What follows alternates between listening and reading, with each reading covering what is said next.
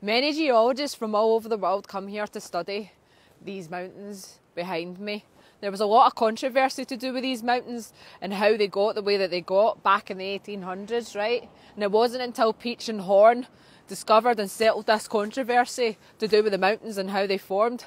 Back then, it was thought like these sheets that thrust upon, like on top of each other, thrusting older rocks up on top of younger rocks, couldn't happen.